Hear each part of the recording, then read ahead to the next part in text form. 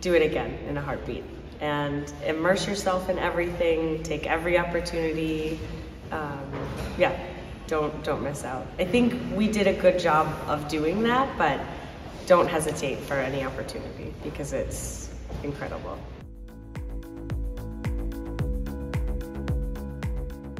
Well, personally, that was the first time I had left the country besides Canada. So it was my first time in Europe and I fell in love. So I've come back to Italy several times, including now.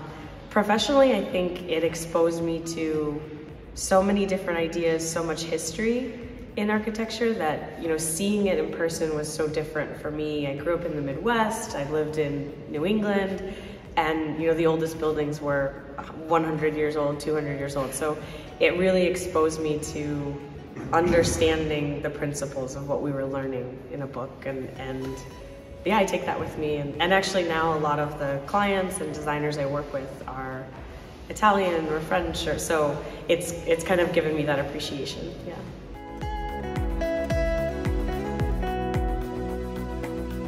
Well, I think there's nothing like a lot of these buildings in terms of how they were used and then how they've been adapted for new use. So this was, What's originally was a home and now is a university, and other things were markets and now are apartments. Adaptive reuse in the States is, I think, very much behind.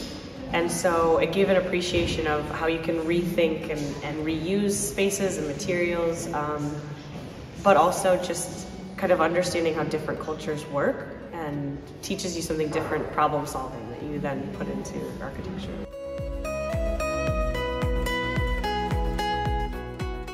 I would say do it, because this opportunity will only come once or twice in a lifetime. Do it when you're young and when you have the energy and the open-mindedness. It's so important. And when you're here, don't stay in the apartment. You know, don't only talk to Americans, don't only go to American bars. Get vulnerable, practice, make a fool of yourself speaking Italian. Franco saw me do it. But just try everything, because life is too short and there's so much to learn. I love it. And hopefully you gain a love for travel after that. There's really nothing to be afraid of. I mean, be smart.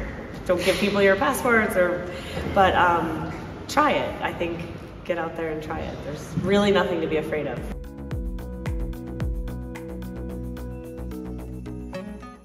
One of the favorite things was we had 4 or 5 different apartments we were in, and we would do family dinners at least once a week. So we would host and someone else would host, and we were all broke.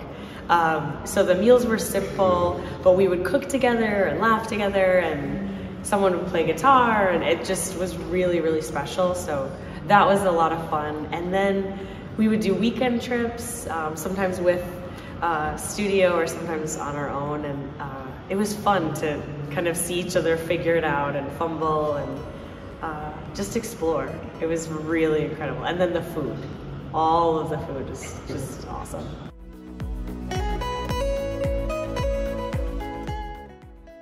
Yeah, for sure. As I said, I've come back to Italy quite a few times, to Florence a few times. I think it would be great to give alumni the opportunity to come not only here, but maybe interact with the students, particularly in architecture, maybe guest crits. But yeah, welcome them back and encourage them to come. And if there were things like travel or some other interactive recreation, I think people would enjoy it because it's such a nostalgia. Right now we're in town and several friends who studied with me and other grades are here, and it's been really cool to share memories and walk the streets again, and oh, we ate there and we used to go there. So I think it's something to do, and it also broadens the voice, especially now there's so much social media, so it helps get the word out.